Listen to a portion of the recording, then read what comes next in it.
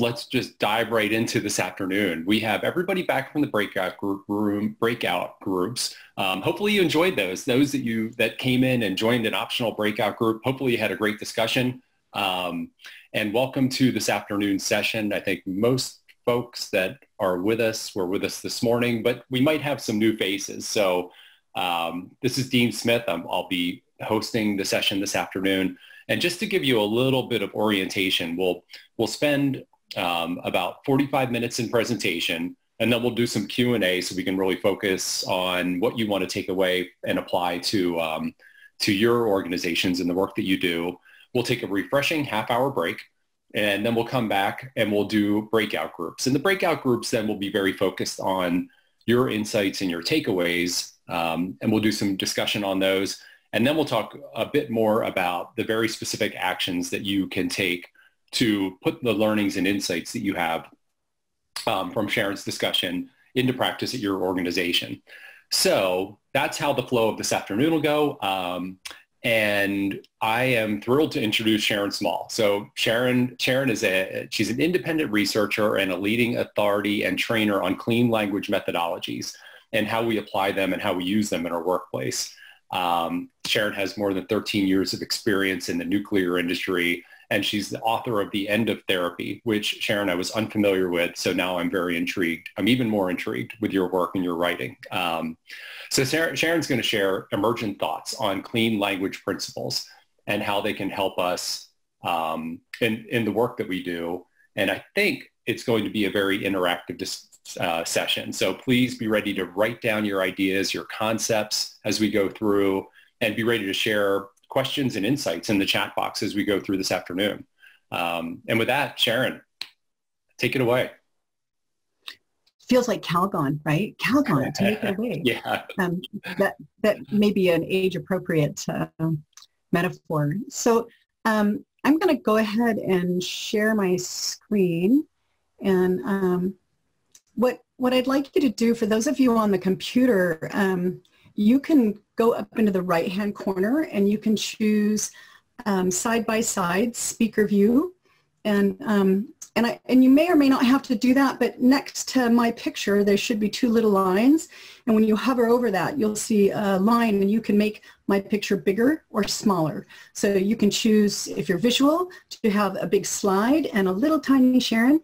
Or if you're more auditory and conversational, you can choose to have a larger Sharon and then a little supportive slide. So you guys go ahead and decide what you would like to do with that. So I have to say this is really interesting because, like, doing something on anti-fragility in the middle of an interstate move and the time of COVID, and moving to a house that wasn't prepared to be moved into, and the fires in Oregon, and maybe having to evacuate with everything out on the back porch, was all making me feel quite fragile as I set up this presentation and really dug into the work. So I just need to get my little chat menu up so I can see it. And I'm not sure how to do the speakers. There we go. Great. So today we're going to talk about the opposite of fragile. And we're going to lean heavily on Nassim Taleb's work about Black Swan logic, befriending uncertainty, and working with emergence. And my mentor, David Grove, was a master of turning a moment into an opportunity. He could take something very bizarre and make it extraordinary, the idiosyncratic into the optimal. And he did that by being anti-fragile. And it didn't seem to matter what the client said or did. David made use of it in their best interest. And he loved ambiguity, mishearings, puns, non sequiturs, and synchronicity. And he facilitated, most importantly, he facilitated from the edge of chaos, that thin strip that exists between order and randomness, where life and creativity thrive. So much of this presentation that I'm going to be giving was originally given in 2013 by James Lawley, one of the former developers of clean language interviewing. And although it was given to an audience that was familiar with clean language, I trust your experience and your intelligence in taking in this information and seeing how we might be able to put this information into play now, because 2020 has been a really interesting year, right? So how can we befriend uncertainty, work with the emergent circumstances and situations that are happening around us? And it's a very much, don't just do something, stand there, you know, thanks to Bob Nelms. You know, it's that kind of thinking. And hang on here. So the idea is to take what we're learning and do different moves than we've been doing, because what we've been doing hasn't been working that well. Otherwise, we wouldn't be talking about the same thing over and over. Now, is anybody familiar with Nassim Taleb's work? And just go ahead and put in the chat menu, you could just put a Y for yes, it can be really quick. And if you've actually read one of his books all the way through, that'd be great too, because it is quite dense.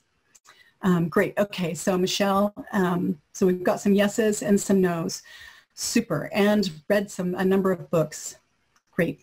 So for those of you that know Nassim Taleb's work, you'll notice that this is really a nutshell. And for those of you that aren't familiar with his work, this is really going to be in a nutshell.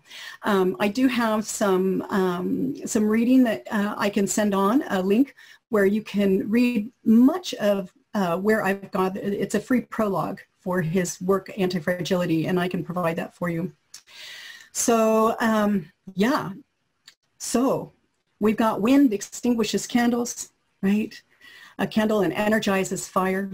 Likewise with randomness, uncertainty, chaos, you want to use them and not hide from them. You want to be the fire and wish for the wind. So this is an image of California. And you can see the sign is quite funny. Wear a mask, wash your hands, social distance, and stay safe, right? So I don't know how many of you have been affected by many of the natural events that have been happening around the nation. But Ovid said difficulty is what makes up the genius. It's like, so in times of difficulty, we begin to find out more about who and what we are, right? So what I've got is I've got some slides of 2020. So let's go ahead and look at 2020 and just take a moment and think about how you've been affected, your lifestyle, your work, whether you have intimate others, families, friends that have been affected by some of these events. We've got COVID, we've got hurricanes, we've got tornadoes, we've got floods, we've got entire villages being swallowed in India. The earlier fires in Australia during January, their summer, our winter. We've got Beirut, a great example of an avoidable issue. California. So that first picture, that first slide, the introductory slide, was actual dry lightning strikes off the coast of California by Santa Monica. And these are pictures of some of the fires. So here we had over 12,000 lightning strikes in a week. That is nearly 11% of the lightning strikes experienced across the nation between 2008 and 2014. That's a lot of strikes. So the fact that a lightning strike causes a fire isn't a black swan, but 12,000 lightning strikes in a state that usually doesn't have dry lightning is very unusual. We've got civil unrest, COVID wars, election issues. It's a hell of a year, right? So, that's not the Golden Gate, thanks. Bay Bridge. But anyway, so how have you been affected this year by some of the things that have been happening around the globe or the nation? Do you have anybody personally affected by any of these? Yeah, the murder hornets, that's another one. Yeah. So part of the idea is particularly employees, affected. COVID, nothing like the locusts in North Africa. I know there's so much more. I mean, we could have just done a whole picture thing of tremendous happenings. So what I'd like is to kind of bring your attention to leadership as leadership and management, and to the frontline workers, and the incredible ability they have to actually make quality decisions in very extreme circumstances, right? And making decisions is a bit like black swans in that in retrospect, they seem very explainable. And that's where we get the good and bad happening of a decision. And just because a decision turns out the way we want it, it doesn't mean it was the good decision or the best decision. It just happens to be a decision that worked out.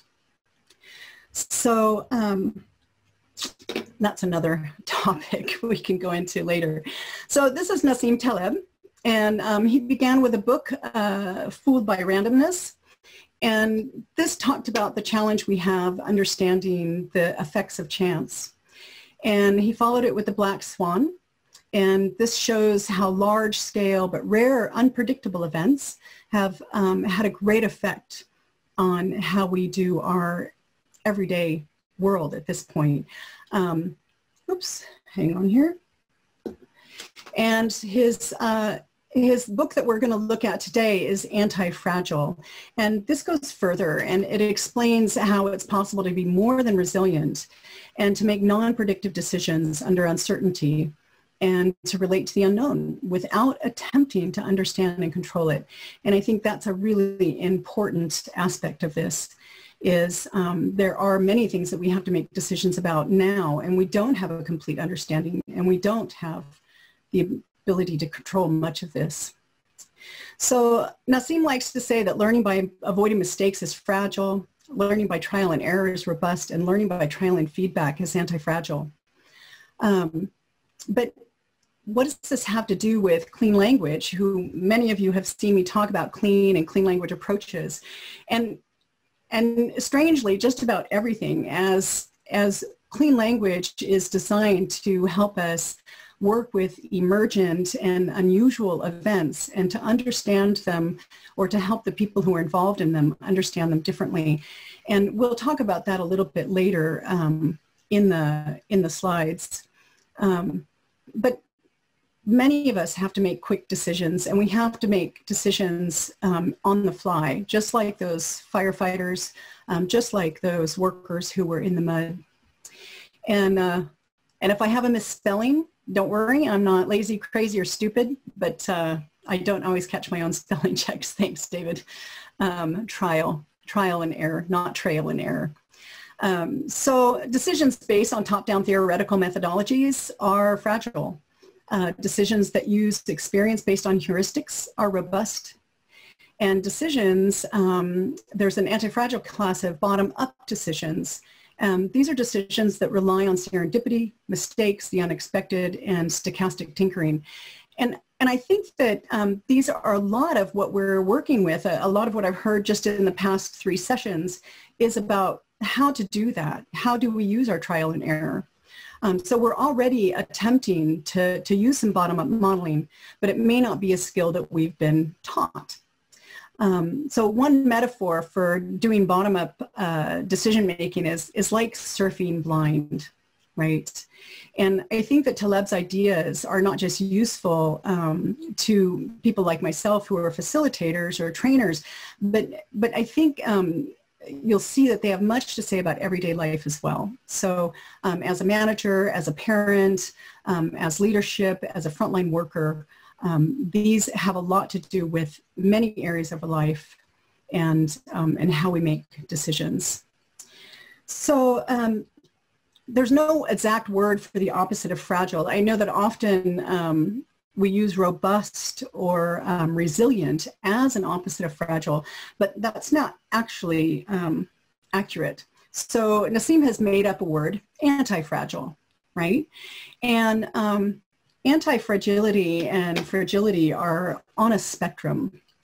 So you have something that's fragile, like this champagne glass is fragile. I know it is because it's the only one I have left, right? And then you have something like this that's robust. It's mechanical, and it has been through moves, it's been thrown in, it's been dropped, it's, you know, it's robust.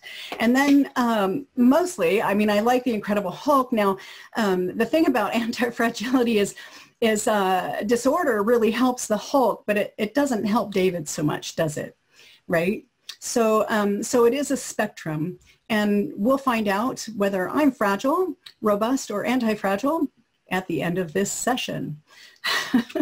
we all have a spectrum. Is there anything that you feel particularly fragile about now, or robust or anti-fragile? Like, what area of your work or life may have one of those qualities on this spectrum?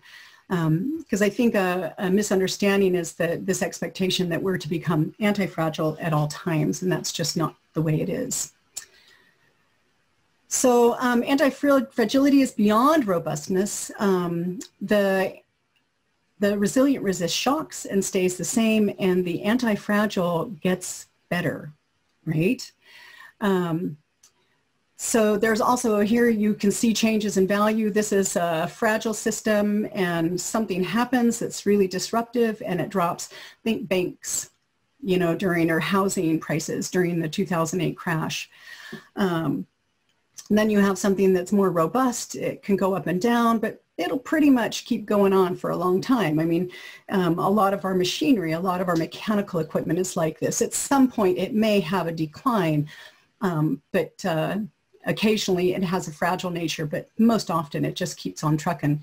And then you've got the changes in value of something that's anti-fragile, and you have a disruption, and something happens and it gets better, right?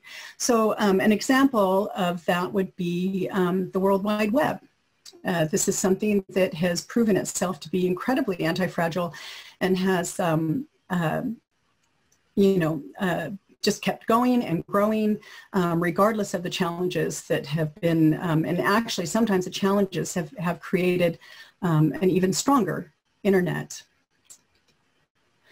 So we often talk about PTSD, but what we don't mention or talk about much is post-traumatic growth, right? So Nassim Taleb likes to say that those people who have benefited us the most aren't the ones who try to help us with advice, but rather those who have actively tried to, and eventually failed, hopefully, tried to harm us, right? And so this is an anti-fragile headline from a Malaysian newspaper. You do your worst, we'll do our best. So that's an example, you know, in anti-fragile thinking and preparedness. And uncertain doesn't equal unstable. The anti-fragile loves a certain class of errors, and those are small and iterative. So it's better to, you know, the whole like fail small, fail fast. Well, fail fast, but the best is to fail small. So, so if you think about like an area that you've become quite anti-fragile or robust in, I think if you look back, you might notice that that you were able to continue through trial and error, and trial and, well, you know what I mean, not trial and error, but by small errors and then correcting. Anybody who plays a musical instrument will be familiar with this. So the thing about fragility and anti-fragility is they're part of a current property of an object or a system, right? And this is the property that gives you the ability to respond to unspecified future events. Anti-fragility has a singular property of allowing us to deal with the unknown and to do things without understanding them and to do them well, right? So is there anything that you do really well? Is there anything that you've been able to do well, like on the fly? Maybe something was happening and you weren't exactly sure what, but you were able to manage it. and come through, you know, feeling better for it, stronger for it, more capable. And it's far easier to figure out if something is fragile than to predict the occurrence of an event that may harm it. So by looking at our systems and processes, how we are managing our people, how we are going about our work, how we basically are structuring what we do, it's easier to notice if it's fragile than to know or somehow predict what may be happening that could disrupt it. And the anti-fragile is needed anywhere the unknown preponderates, you know, any situation in which there's randomness, you know, unpredictability, opacity, or incomplete understanding of things. And I'd say right now, there's a huge amount of that. You know, just COVID alone is something that science is continuing to iterate and to find out more about. And by grasping the mechanisms of anti-fragility, we can build a systemic and broad guide to non-predictive decision-making and be able to do this under uncertainty, right? And fragility can be measured. Risk is not measurable. Now, we can do our best to predict. It's like science is not about forecasting. It's about understanding the properties of things. But when we understand the property of something, that gives us the capability to do some prediction or forecasting. So this is part of looking for, you know, looking at the properties of a group, for example, looking at our processes and procedures. Like when we understand the properties that we're working with, that's when we begin to fragility can lead to, thanks Bob, fragility can lead to anti-fragility. And it may be required. I mean, if you think about all of us, most, you know, biological systems are quite anti-fragile, maybe not as an individual, but as a species. You know, amoebas, viruses are very anti-fragile. I mean, so it does depend, but that's a really good point. So when it comes to random events, robust just is not good enough. What we need to develop a mechanism by which a system can regenerate itself continuously by using rather than suffering from random events, right? Unpredictable shocks, stressors, volatility. And I also think that this is what is being attempted when we're looking at root causes, when we're looking at how are we working with our people, when we're looking at a high reliability organization. So a lot of the thinking is already happening. And for those of you that aren't familiar with what a black swan is not necessarily a negative event. It's just an unpredictable and irregular event of massive consequence. So again, we can look at the World Wide Web as a black swan that has had both good and bad consequences for us. It's, you know, Facebook has come out of the World Wide Web, and there's no way that we could have predicted that a small program that let us stay in touch with our friends and family across the world would turn into what it has, which is not all bad and is not all good, right? So, but most of history comes from black swan events. So I will say that those pictures that I showed you at the beginning, the only one that may be a black swan event is the fact that we had 12,000 dry lightning strikes in California. That was pretty unpredictable, not what happened next. The floods, a lot of the increase in hurricanes and tornado, this is related to environmental issues.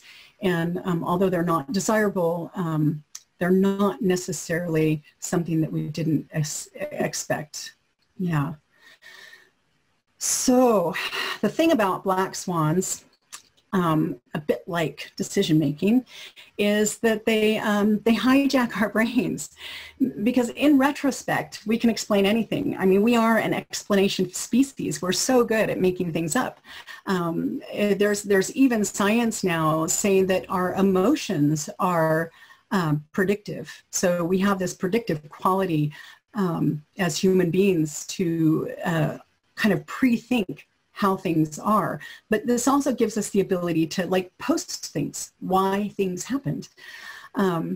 So we don't often realize the role that swans have played because of this illusion of predictability, right? And antifragility is the property of all those natural and complex systems that have survived. So again, back to the biology.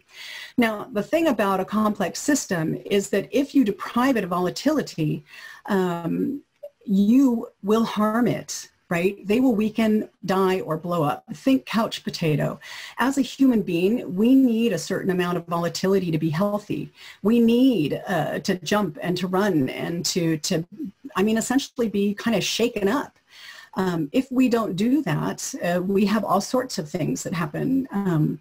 Weight gain, heart disease, diabetes, all sorts of physical ailments can happen from, as a human being, simply being not shooken up enough. Or think of a fruit tree, right? Fruit trees are very anti-fragile. The more fruit you pick, the better the tree produces the next year.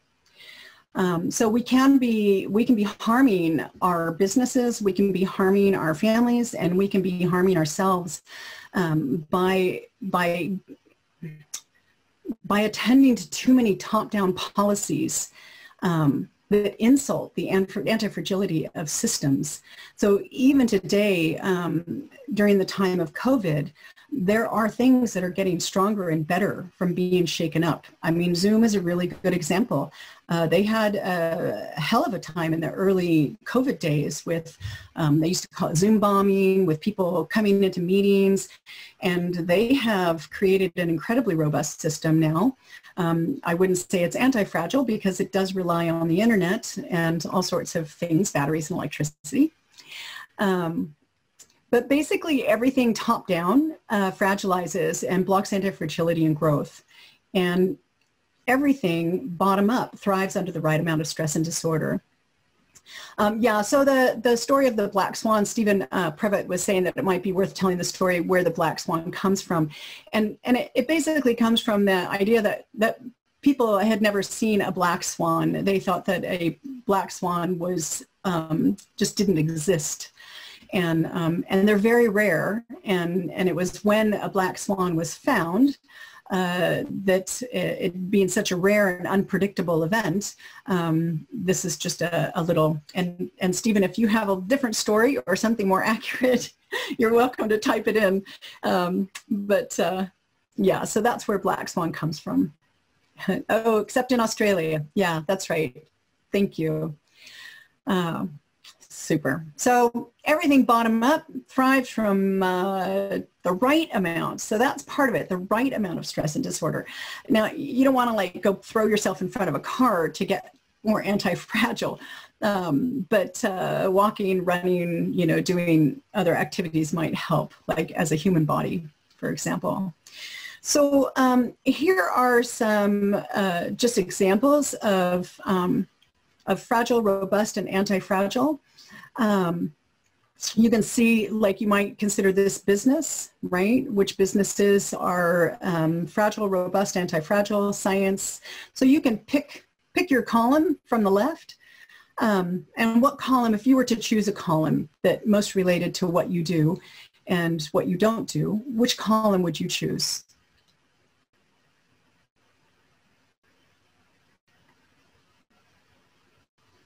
So, okay, great. So we'll keep going. So, yeah, so in the chat, stochastic is $100 word for probabilistic.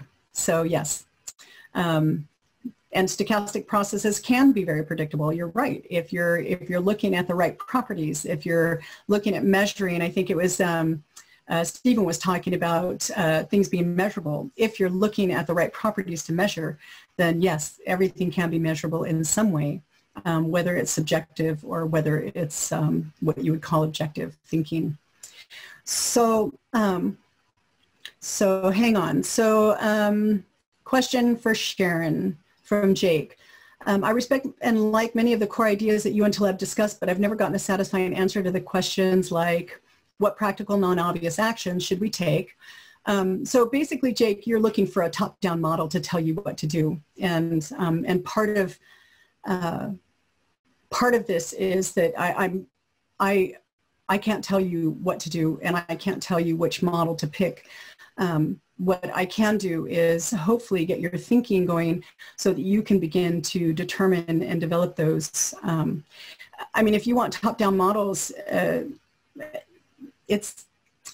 it depends. So much is context driven. I think Stephen even talked about that. You know, it's like you have to look at things in context. And each context is different, and each context deserves its own thinking. And that's not that rules and regulations don't come in and aren't helpful in our day-to-day lives.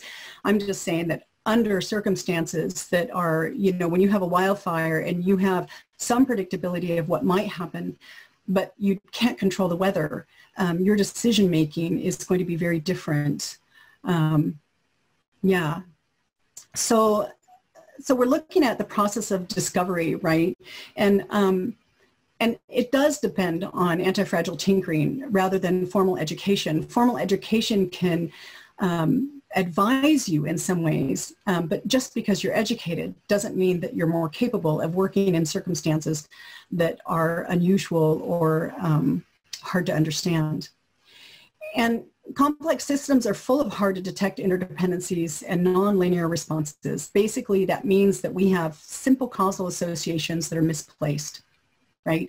It's very easy to say this causes that. And I think that this has also been mentioned in an earlier talk, was about looking at correlation as causation. That's not necessarily the way it happens. It's very easy to take that as the way it happens. And sometimes it's helpful, but sometimes it's not very helpful. And there aren't really, there aren't many effective methods for solving general nonlinear problems, right? Even with a few variables, this can be extremely challenging. And an example of that is if you come to one of the webinars, or if you've taken clean language before, you know that once when we're asking questions and we're helping model somebody else's experience, what happened to them, their perception, or even for cause evaluation, you know, the physical environment, having them talk about that. Once you get past about 4 sentences, it becomes harder and harder to track. And there are some simple heuristics based on convex optimization, and that is a big word, and you guys can look that up. But basically, they usually find sparse solutions. And one solution is basically to get in the ballpark first, right? And that means just find a global solution, something that fits it the best, right, with the conditions and the context. And then it may be non-optimal, but it may be the best thing at the time, and then try to optimize it locally. And that means this is what management is doing. Management is trying to get in the ballpark and then work how to find their seat. And they're doing that in a way that they really are attempting to help the frontline workers. It's the local optimization that needs the bottom-up, yeah, basically curiosity. Thank you, Tanya. So it's the local optimization. It's the bottom-up modeling of the frontline workers that needs to be done more efficiently to maximize, you know, effectiveness, right? So just hold back from fully solving a problem, and wait and wait. And if you think you know, wait a little more and see what else there is to find out. Most importantly, complex doesn't equal chaotic. It may feel chaotic, but that doesn't mean it is chaotic. It doesn't require complicated systems and regulations and intricate policies. This can actually complicate the complex even more. The simpler, the better. And if intervention is needed, you know, just try to make sure that it's the simplest intervention that you can make. The simpler, the better, right? If you don't understand it, basically, if it ain't broke, don't fix it. If you don't understand it, find somebody who either does or wait and see what happens, right? And avoid theories about what's happening. Whoops, hang on here. In the absence of local evidence, just use tried and true heuristics. Just stay simple.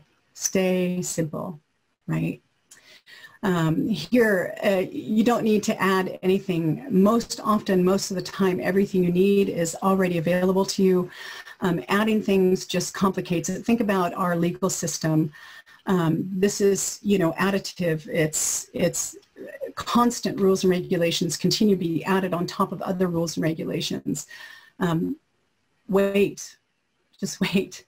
And, you know, this is another thing that I know you guys are already doing, and that is paying attention to the pattern and the signs, right? So in complex systems, causes are really hard to isolate. And I'm a fan of root cause analysis, and I think trying to isolate the 1, 2, or 3 primary causes of something is very valuable. But what's even more valuable is when you begin to pay attention to the patterns, right? And so David Grove used to say, people are complex enough, and that's why he made clean language so simple. And clean language is basically a set of questions that help you model from the bottom up. And so Taleb is saying the same thing. People and systems are complex enough. We do not need to complexify. It's making minimal interventions. And if you do make an intervention, keep it simple. What was it? I think Einstein said something about, you know, make it simple, but not too simple. So the question is, what is the smallest difference that will make a difference, right? What's the smallest difference that will make a difference?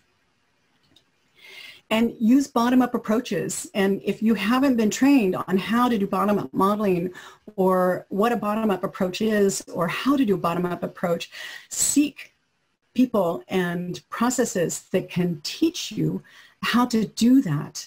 And what you'll find is that you become better at non-predictive decision-making.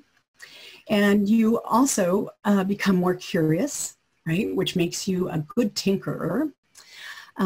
Tinkering is good. And it also helps you utilize the opportunities resulting from errors and mistakes. And it also helps you create and cultivate the conditions responding to what is happening, right? And in order to respond to what's happening, you have to be able to see what's happening. You have to be able to attend to it, not how you want it to be, not how you want it to be in the future, not how you imagine it to be, but you need to be able to see what's happening now. What's happening now? And working with dynamic reference points, goals are great, but sometimes goals get so concretized, so rigid, so specific that it doesn't lend itself to variability, and you lose the capacity to move and shift as you need to get the best from your work, from the work of others, and from the systems and processes that you're already immersed in. And utilize variation and surprise. So simplicity is not so simple to obtain. Steve Jobs said you have to work hard to get your thinking clean and to make it simple, right? You really have to work hard to make things simple. It is not easy to do. We are natural complexifiers. We love to concentrate on problems. We love to repair and fix things. So what I teach, symbolic modeling or clean language, involves working with emergent properties fuzzy categories, apparently illogical causal relationships, and multiple levels of simultaneous and systemic processes, iterative cycles, and unexpected twists and turns. So whether you learn clean language or you learn clean language interviewing, and there are some people on this webinar that have taken some of my trainings and have actually put it into action. Bill, you're on here, right?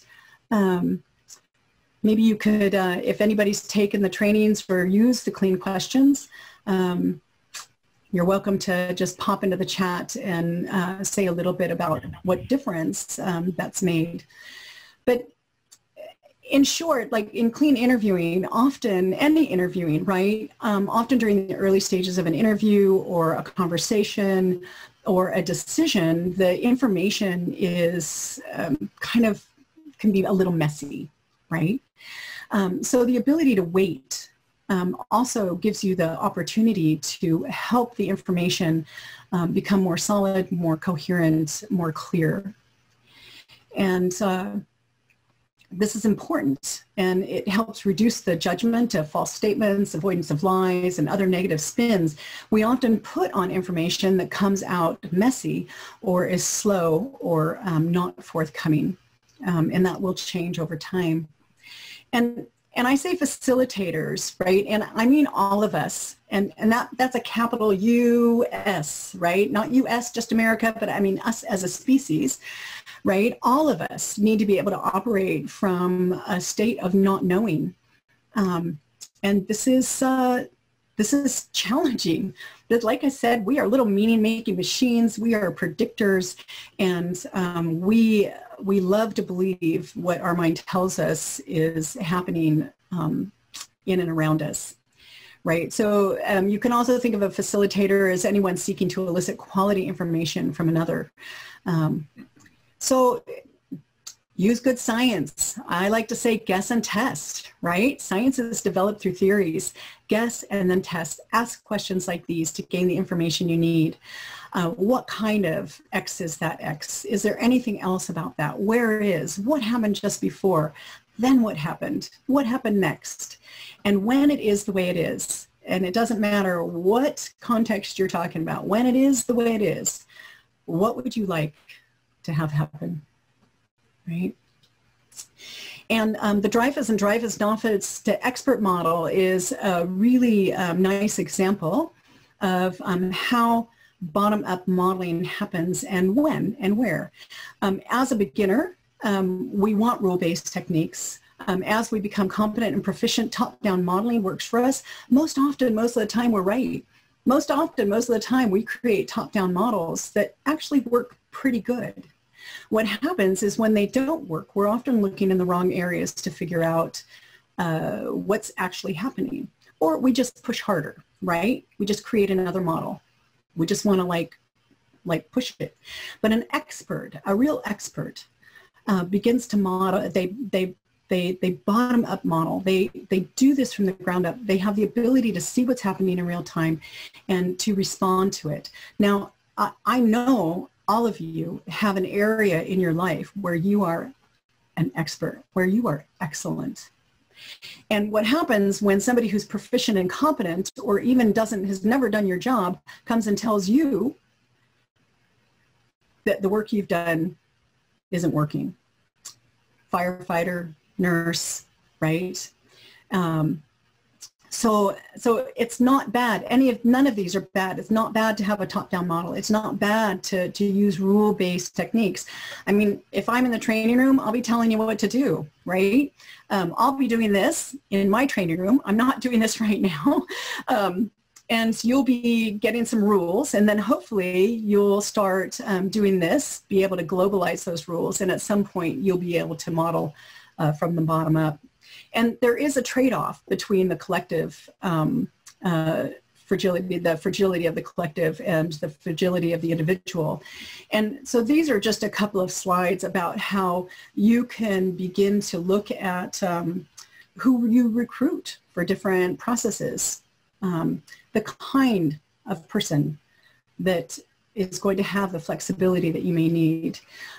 Here is the conditions that you want to begin to create to help those previous people, to all your people, do better, you know. And here's a small model of basically all of this in action for those who would like to know a little bit more about how to put this in practice. So first, prepare your mind, and that means basically know your stuff, right? Know your stuff. What do they say that luck, right? Like luck is basically for the prepared, right? When opportunity presents itself, and that can be an unexpected event, that can be a negative consequence event, a positive consequence event. And this is where the skill lies, is recognizing the potential and seizing the moment. And this has to do with seeing what is actually there, right? Then when you seize the moment, you want to try to amplify the effects and then evaluate. Just check it, you know? Check your hunches, you know, encourage small failures and evaluate. And then you come back recognizing the potential that still exists or the new potential that's risen, right? And yeah, it could be similar to the ODA loop, the OODA. Yeah, I'm not familiar with that, but thank you for bringing that up. Something for me to look at. Super. So you have this iterative cycle, and then you can bet that something else is going to happen, right? And this is where layers of redundancy are important. Redundancy is difficult. It's ambiguous because it can seem like a waste of time if nothing happens. So think about that hospital that they built in Baltimore. They built some huge hospital in an events area, and they never used the hospital, thank goodness. That was just done, I think, in April, May for COVID. Great, nothing happened. But you can also apply that to products on demand and the shortage of computer CPUs that people are experiencing, the fact that my Canadian friends can't get a heater, so that when they have company, they can sit outside on the back porch in winter. And other things that are made on demand that are just we're not able to get because we don't storehouse items like we used to, because it was redundant and it felt like a waste of money. And regardless of the context, the thing is that something usually happens. And so in a nutshell, don't rush if you don't know. Kind of practice not knowing and get comfortable with it. And if you think you know, don't just do something. Wait and check. Wait and check, especially if you are sure in your gut that you know just the way it is. Wait. And an important thing for all of us is to begin to dare to look our ignorance in the face, right? And be aggressively and proudly human. And this may require some structural changes in how we work, how we think, and how we manage the unusual stuff. So, questions, noticing, this is the end of my little talk here. Sharon, thank you. And there are a whole bunch of people looking like they're going to weigh in or typing things in the comment box. So I'm just going to, while I'm waiting for any hands to go up, I'm going to go out on a limb because Tanya Hewitt, first I'm going to start with you because you were staring intently as we were going on there and commenting a lot. So I think you have a lot of thoughts and a lot of observations. And you're muted. Yes. There we go. Well, yeah, I think we don't have a whole lot of comfort with uncertainty, right? Our whole structure is set on being able to predict things and knowing what that prediction will be. But, yeah. I mean, if Todd Conklin's going to do the talk that I've already heard him do tomorrow, he'll be saying, we've never been good at prediction.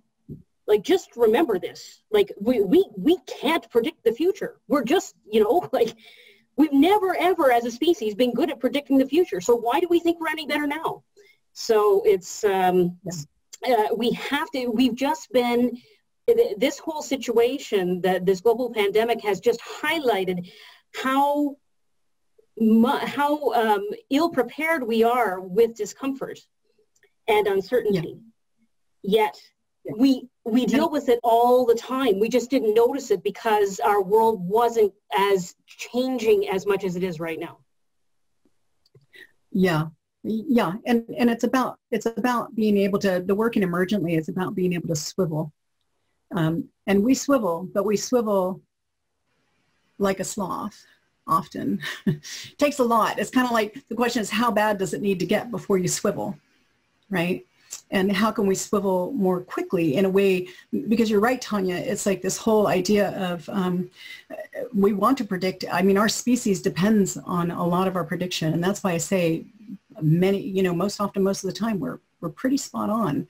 But predicting groups of things, once we get to the complexity of 2 people and then 3 people, and then you're talking about companies with thousands of people, our prediction becomes less and less better.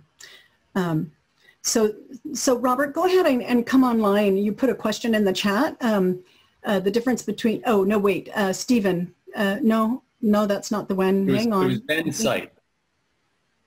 Yeah? So Ben Sipe, if you could unmute yourself. That's it. Today. So I'm not sure if I fully formed that question. I'm still wrapping my head around it, but iatrogenics in anti-fragile really struck me, and it gave me pause and paused me from doing some other work, because I was wondering, have I really understood this well enough? Am I going to make things worse, or is it just a short-term tinkering? And so I was having a problem squaring those 2 ideas. Thank you.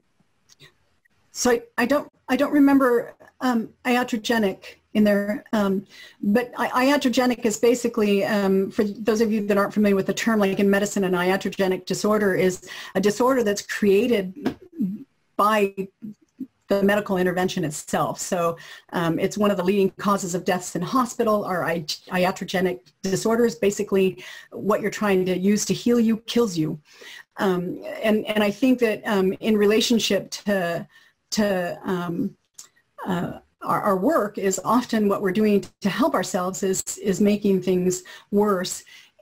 And so the tinkering, the small tinkering, so rather than giving somebody like this massive dose of antibiotics, let's see what's the smallest thing we can do. Like I think in Australia, they use the Manuka honey. They're actually, so it's it seems like a small thing, but it actually has a greater possibility of help.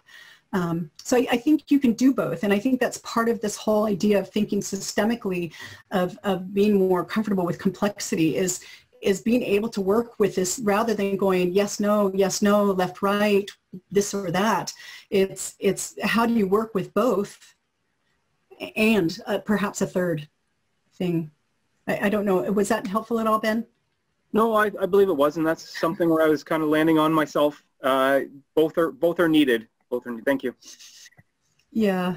Thanks for jumping in there, Ben. And Bill Caffiero, if you could unmute yourself, and you had shared a bit of an insight earlier in the chat with your experience. Can you add a little bit more to that? Just my experience with the clean questions, and I was skeptical of it at first, and I did a 2-hour session with Sharon, and then at the following year I did an 8-hour session. And it is, some people think it's kind of touchy-feely, but I brought it back to our engineers, and it was very popular. So much so, during our work from home, when we started in March, I made the suggestion, could I put it online? Well, all of our safety investigators went through it. All of our investigations for manufacturing incidents went through it. And we went worldwide. I work for Merck, about 15 different sites. In fact, in 2 weeks, I'm doing a session that's primarily geared toward our site in Ireland. I have about 20 people signed up. Literally hundreds of people have taken this and given me rave reviews. And it's not, the value is it's in your interpersonal relationship. It's not just on the job. It's not just investigating. Just by going through the sequence of events, like for instance, I had an incident where somebody forgot to sign for something, and I was like, well, what did you do? What happened next? What happened next? And he skipped over the step to sign it. And it was because, and we were just going through the general, we weren't going through the specifics of that day. And he said, do you realize I just skipped the step that I missed? And I said, I do. And, you know, we just sort of followed from there. And we came to a revelation as to why he did that. And we could see that in his thinking, it was to skip that step. But if I had started out and said, why did you skip that step? Or why did you miss that step? I don't think I would have gotten that. And then also, you know, we have these like $2 million discards, and I have to interview 3 people that I never met before. And it can get testy. And the ultimate conflict resolution, I always tell people, this is the opposite of telling someone to calm down. When you tell someone to calm down, it never has the intended effect. But when you say to someone, what would you like to have happen next? It totally de-escalates. Often they'll say, well, gee, you know, I don't know, you know. And it's a great transformation. It's improved relationships in my life. It's improved my work, and it's got me, you know, global recognition at my company. Thank you, Bill. And your example was a really good example of the person who didn't sign, skip that step, is a really good example of him self-modeling. He discovered the step he skipped as he was going through the process. That was really, really nice. Thank you. And Robert, you have, what's the difference between trial and error and trial and feedback? The difference between trial and error and trial and feedback is when you're doing trial and feedback, you expect error. You know error is going to happen. You have your attention out for where the error happens, and you're catching it at the smallest moment. Like your job is to start to catch the smallest error so that you can swivel, so that you can make a better decision, so that you can change your process quickly, rather than trial and error, which the error is often noticed in retrospect. So that's a little bit of it. Anybody Sharon, else? we do have a question. I think Robert Massengill. Robert, you've unmuted yourself. Do you want to? Oh, yeah. No, she was answering my question. Thank you. Okay. That's what I thought, but just wanted to make sure we're on the same sync here. Yeah. So, so I have an example of an anti-fragile person in Japan. His name is Yuji Yamagami. Bob knows him. Charles knows him, and he came to Toronto and he did a session. And what he didn't know at the time, and it was a really rough session. It was very hard on him. And what he didn't know at the time is that he had Alzheimer's. And so all he knew is that something wasn't working quite right in his brain. His memory wasn't the way it used to be. And I thought when he came and did this presentation in Toronto that it was because he'd traveled internationally. He does, you know, English isn't his first language. And he was trying to take a really complex subject and make it into a tiny little 40-minute segment. So what happened between the time he came to Toronto and the time when he was actually diagnosed with Alzheimer's is he's taught, I don't know, something like 9,000 internal auditors in Japan working with clean language questions. So he created a model to work with these internal auditors, and he taught them. And he used to teach them from his short-term memory. And what he had to do is, it's like this part of his little brain wasn't working anymore. He still had his history, but he couldn't remember what was happening in the room. So somebody could say something, and 10 minutes later, he wouldn't know what it was. So he began to simplify and simplify and simplify. And he has created a process for teaching internal auditors how to work with clean language, where the students and the participants are basically teaching each other. And he can still use his history knowledge without having to remember what just happened. And that, I think that is a great example of somebody not just being robust and resilient and trying to slog through what he already created, but becoming incredibly anti-fragile and creating a process of training, something that is complex in a way that works. And he is still getting hired by people. People still want him to come. And they know where he is with his health. An amazing person. Yeah. So anybody else, any other questions? Or I guess we've got, no, we're on the top of the hour. No, if there's anybody else that has a burning desire to pop in, I'm willing to take another 92 seconds to. Well, let's see if anybody pops in that 92 seconds, Sharon. And while we're waiting, then I'll just keep an eye on the chat box and also people unmuting themselves or raising their hands. Sharon, thank you. That was, I loved it, and I really appreciate that. And it looks like we have no more questions now, but likely we will later after we do some breakout groups. So we're going to go into a 29-minute break. And we'll see you back here at 3:30 U.S. Eastern Time, and we'll go into some breakout groups and do a little more in-depth discussion. Sharon, thank you very much. Everybody, thank you for a great conversation. Okay, welcome back, everybody. After that nice half-hour break, we are back and ready to start on some breakout groups. Most of you went through a similar cadence yesterday and or this morning. For some of you, this might be new. So I'm just going to do a little bit of an overview of what we're going to do for the next hour. First off, you should have an email that described this already, and you may have already participated in it. But for the first breakout group, we're going to facilitate the debrief and capturing your key themes and insights by using pollev.com. Best way to use it, if you haven't already, is go to a browser on your mobile device and go to pollev.com and use the username 2019HPRCT. So after the first breakout group, we'll be using that. The flow of the breakout groups will be like this.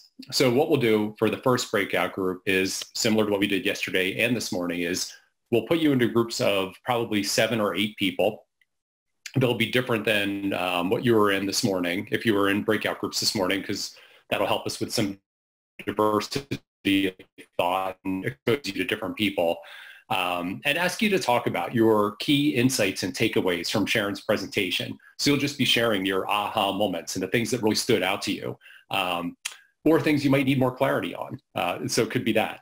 We'll come back together. We'll do just a little bit of discussion about our observations, the themes that we see coming out of that, out of those breakout groups.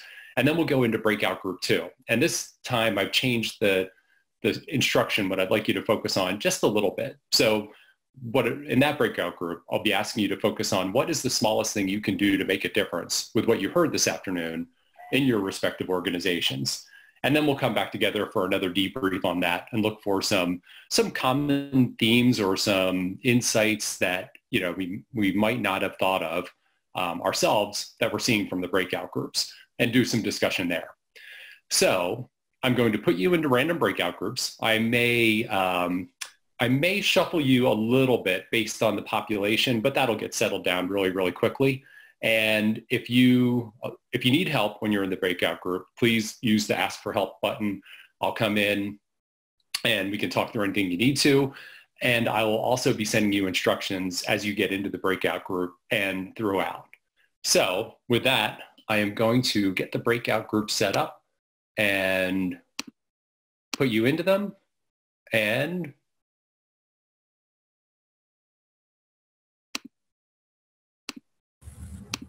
I'm going to pause there for a moment because Need to set them up. Okay, so there we go. I'm going to open all the rooms and we'll see you in about 10 minutes. Okay, it looks like we are getting everybody back into this large group. So as you can see on the screen, if you would please go to polev.com and username 2019HPRCT and just give us the one word or the short phrase from each of you that best describes your key takeaways or insights from the discussion that we had today in Sharon's presentation. So go and do that if you haven't already. And looks like we're still getting people back into this room. So we'll give that a little bit of time for people to come back to the large group and share their key takeaways and insights on 2019 on polev.com. And Bob Nelms, if you could, when you start getting some responses, if you could share that out, and Sharon, let's take a look at it and see what kind of themes pop out with people's key insights, their takeaways from your presentation and the discussion we had earlier this afternoon. So Bob is sharing those out. Thank you, Bob.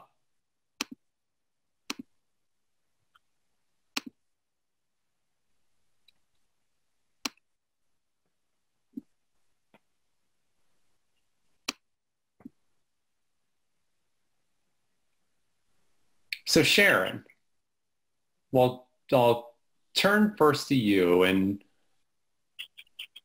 ask for any observations or thoughts that you have as you're seeing the word cloud start to appear with the insights and takeaways people had. Well, I think when we're looking at it, we have complexity, context, and depth, right? So in my group, somebody was saying, you know, Shane Bush says context is king. And I like to say context is queen, because context is for the people, from the people, right? So kings are top-down rulers. Queens do something different. Very nice. So, yeah, I think, I think that the main points that I was hoping people would, that I was working with and hoping people would get is that trial and feedback, that there's often greater complexity than we anticipate, or we think. You know, we are, as well as meaning makers, we're also simplifiers in some ways and complexifiers. You know, it's like the whole thing about how much information our brain can hold. I like to say it's where we can put our attention and how much attention we have to put there. And the more complex things are, once we get to that place where we're relating complexity with chaos, we will shrink things down to a size that fits into what might be called like our bandwidth, you know, our body, mind bandwidth.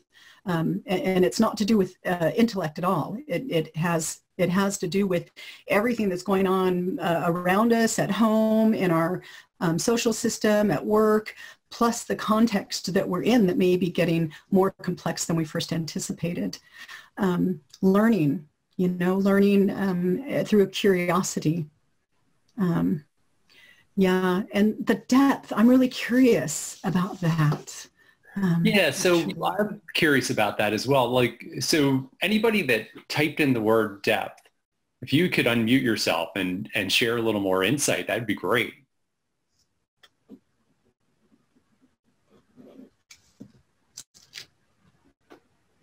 I know somebody has to have put it in there at least once. See if we have anybody that can join into this conversation. But it is interesting how. Just pop it in the chat if you like. Go ahead and just pop it into the chat if you don't want to pop on camera or unmute. I mean, I know how I interpret depth, but I'm really curious since that came up. I mean, it's not small. Context and learning are the biggest ones, yay. But depth and complexity have about the same size. They do. While we're waiting, Sharon, I got a question. It's a burning question. The story you told about Yuji was inspirational to say the least. not everybody that goes through that kind of awful experience for him turns out the way he did. Any insight at all into how or why or what factors there were involved in him turning out the way he did? I mean, I can tell you what he said is that basically his immersion in clean and his use of clean and the ability to self-model has helped him, one, ask questions about what others are experiencing, and also really notice in very small ways what is changing about him. So I mean, it's not the only thing. I mean, the man is really amazing and has been through some incredible trials over his adulthood, and he's just a really persistent guy. I mean, he's smart, he's a natural modeler, and he's persistent, and he has a tool that helps him figure out what might need to happen next. Thanks, and a driving wife. I will say that. A very driving wife. Emmy is amazing. She's, yeah. Yeah, thanks for that question, Bob. And let's see, anybody else want to just share an insight? If you want to unmute yourself or chat into the chat box, any big takeaways that you want to share from that brief discussion you had in the breakout group? See if anybody wants to raise a hand or jump in. Oh, Steve Purvett. Steve, what are your thoughts? Sure, I always love to jump in. Yeah. I always loved systems as a kid. Maybe that's why I have a model railroad, is the whole idea of systems and interrelations was always fascinating to me. And of course, as I say, I went from being an engineer, deterministic, to probabilistic. But yes, this leap to, and I kind of followed into the lead because of Tom Peters. He quoted and said, you got to go read Fooled by Randomness. You got to go read Black Swan. So from Tom Peters, and he's the guy with the OODA loop. He who observes, orients, decides, and acts the fastest and goes back through the loop to correct themselves wins. You know, fail forward fast, all that. But one thing talking with a group kind of reminded me of like the story of Post-it notes or the story of super glue. Those were Black Swan events. Nobody was looking for super glue. In fact, somebody discovered it in World War II because they were working on what would make a good windshield. And they're like, well, what's this? And discarded it. And then somebody was trying to make liquid to put on a glass slide under a microscope and realized what they had. But you know, twice there was a Black Swan event of somebody discovering superglued alpha cyclinate or whatever it is. And I see Sharon smiling, so I'll shut up now and let her carry it on. That's right. I was just gonna, yeah. I mean, those are great examples. Or like Tanya mentions Viagra, right? You know, for vascular health, and voila, you know, who knew? Apparently breathing, and anyway, I'll leave Viagra for another time. But yeah, it's those kinds of things. You know, it's like it may not even look like a huge consequential event, but can you imagine your life without sticky notes? I mean, my mother was sticky note dependent. I mean, when I was raising my daughter, I'd get to the store with sticky notes because I knew that if I put my note down someplace else, I'd forget it. So it was like my second brain for a little while. So yeah, great example, Stephen. Yeah, great examples and great takeaways that everybody had from in their breakout group discussions. So now we are going to go back into the groups, and this time we'll spend a bit longer. So we'll spend 15 minutes or so, and I will give you instructions on what I want you to focus on. But again, it's that what is the smallest thing we can do to really make a difference. So I'll put you back into the groups. And as earlier, if you need help, just hit the ask for help button, and I'll be there, and I'll send you some instructions when you're in the rooms. So enjoy the breakout group discussion.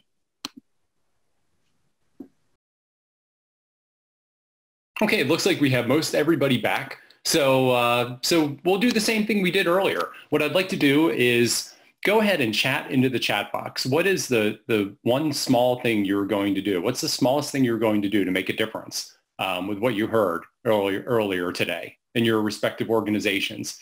So we'll start looking for those in the chat box.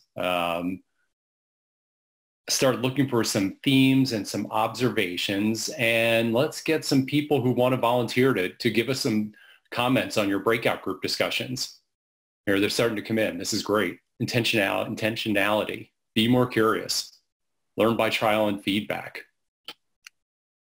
Ask better questions. So Sharon, as you're looking at these things coming in, love to hear from you about what your insights are about what people are taking away and what they're going to do with it, more importantly. I think people are getting some of the foundational concepts of clean language. So you don't have to like come to a webinar or a class, just keep going. No, actually you can come to a webinar and a class. But yeah, asking what would you like to have happen, you know, listen more, talk less, proactive versus reactive, abundant listening, micro experimentation. I mean, I'm feeling more robust and successful. So thank you. I mean, I thought a lot about what is the main point? What is it that I'd like you guys to come away with? And I'm, as I said, I'm not a consultant. I don't have answers, but I do hope to help people devise their own answers and self-model in the thinking. So yeah, so okay, David, great. Yeah, there's some really great thoughts in there. So who wants to, let's see if we can get anybody to volunteer for sharing any insights that they have. Just go ahead and unmute yourself or raise a hand. Just pop on in, come on. So here's one. Go ahead, Jay. Okay? Yeah, perfect. There. So I was talking with David Boyce in the small group, and Sharon, I haven't taken any of your classes, but I used to do for about 4 years when I was in grad school, experiential learning, experiential outdoor education, taking people out on ropes courses and orienteering, and then doing some pretty heavy debriefs, which sometimes, I'm not a therapist, but would border on really very insightful.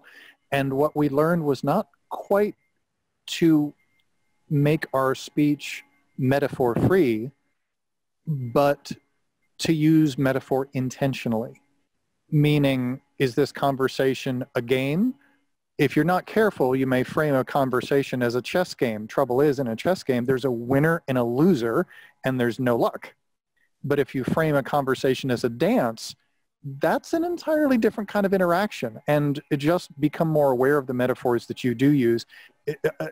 I've learned to do that. You take a different tack, which is basically get the metaphors out of your language so that you can listen to the other person's metaphors. At least that's what I understand of your ideas. Yeah. So it connects. Anyway, I was just making a connection. It does connect, Jake, and actually being aware of the metaphors that you're using help you pivot more quickly when you notice that somebody in the group perhaps isn't aligned with a dance metaphor, for example.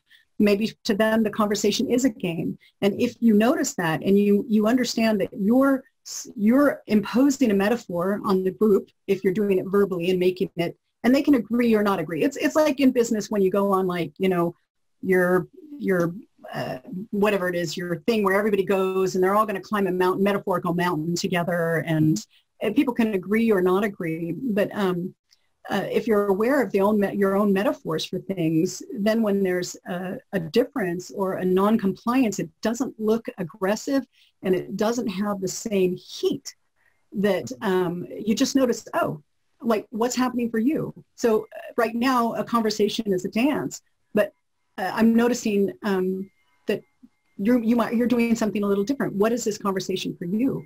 And that's where it becomes really valuable. Can I ask a follow-up question at the risk of asking too much? How do I phrase this succinctly?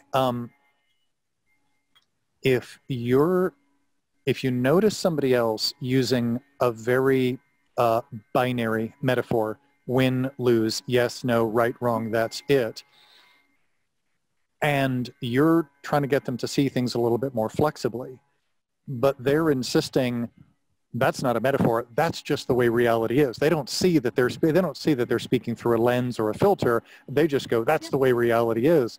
How can you respond to that? How can you help them out of that very black-white way of thinking, or can you? Well, the first is context, context, context. Yeah. And the second of all is to, do you stop helping? Just stop helping. Ask questions, find out what is this binary for them.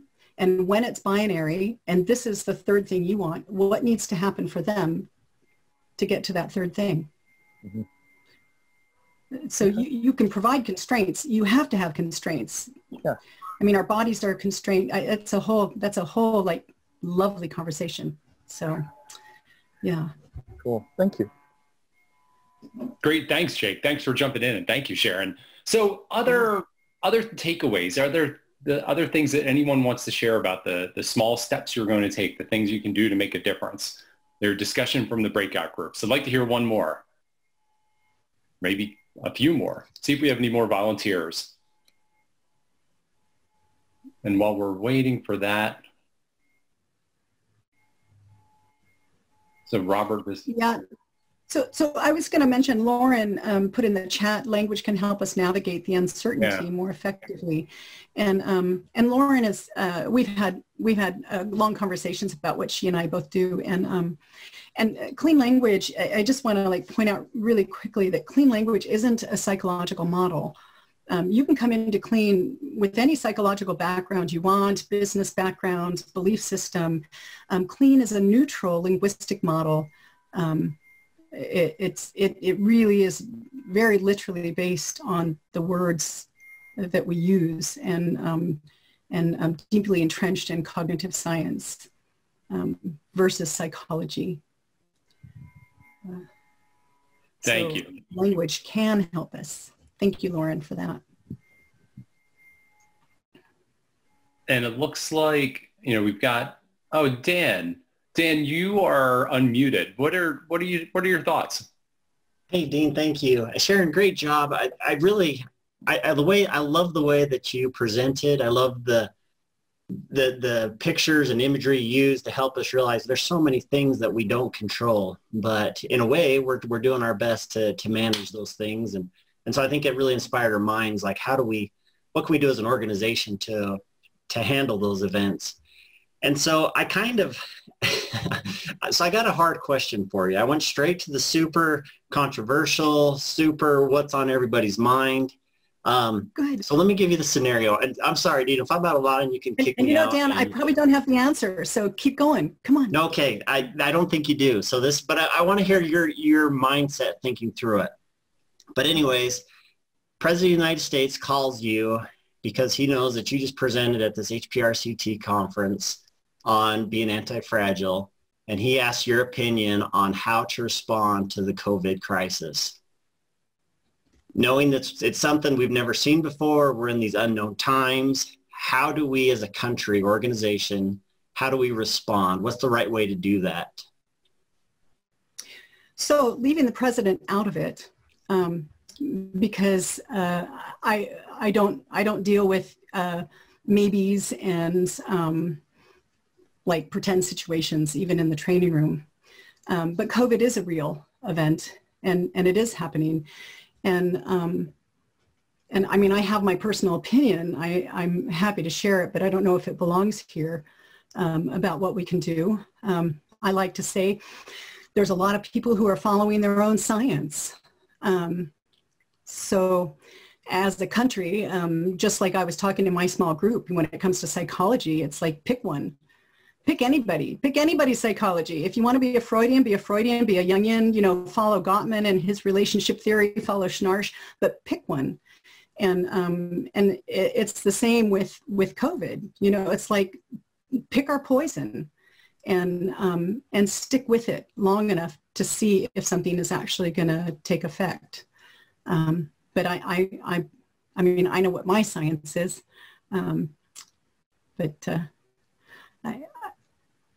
so that's all I got for you, Dan. No, that's good. I mean, that makes sense. I think within our organizations, because I can apply it to what we do as well.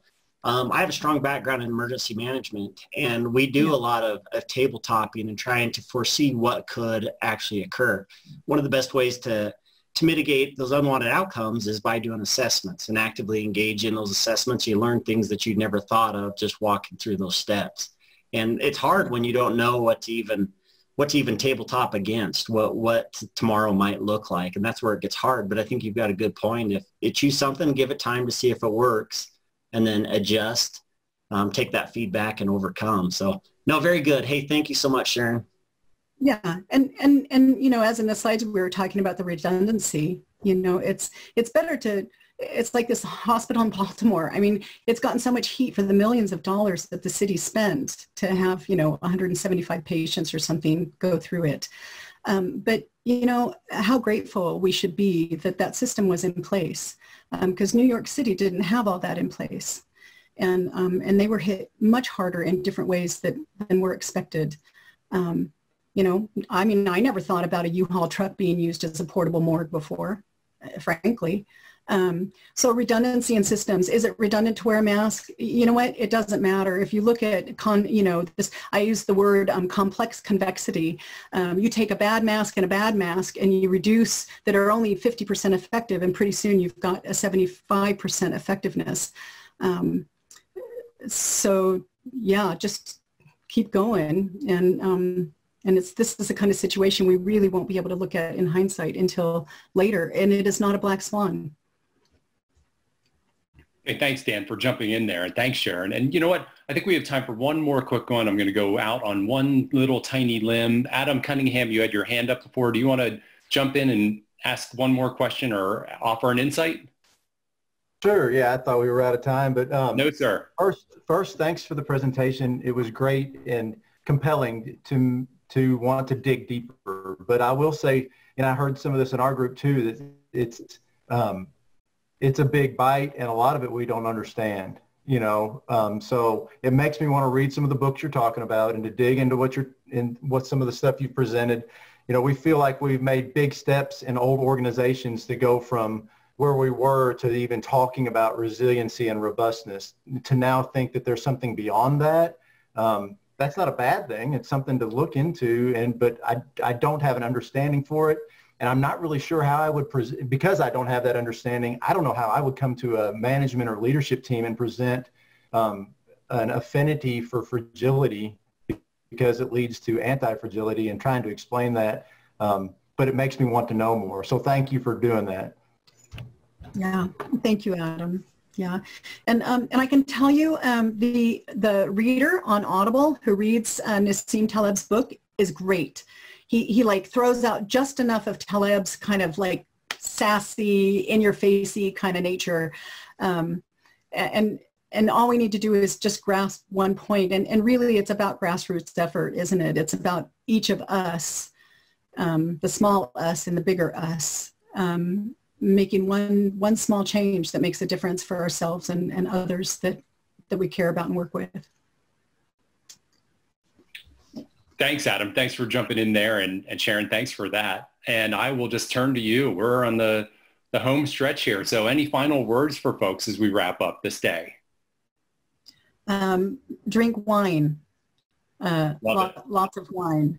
I don't know what time it is where you are, but heck, it's 1:30 here almost. It's time for a glass of wine. And yeah, and this is a big bite. And it is, it's outside our purview of thinking, and it's not prescriptive. Just let it settle. Wait. Just wait. Let it settle. I love that closing thought. Thank you. So quick logistics to wrap up the day. First off, Sharon, thank you so much for everything. Everybody, thank you for the energetic conversation that we had and spending time in the breakout groups and sharing insights and thoughts with each other. I really appreciate it. Many of you will see back here tomorrow at the same start time, 10 a.m. U.S. Eastern. We'll have some videos going at 9:30 a.m. U.S. Eastern time. And as we did yesterday, we'd love to hear any feedback that you have from today. So do a quick, before you leave, if you'd like, I would welcome the feedback, any plus, minus, things that you appreciated that worked well, or constructive feedback you have from how the virtual conference went.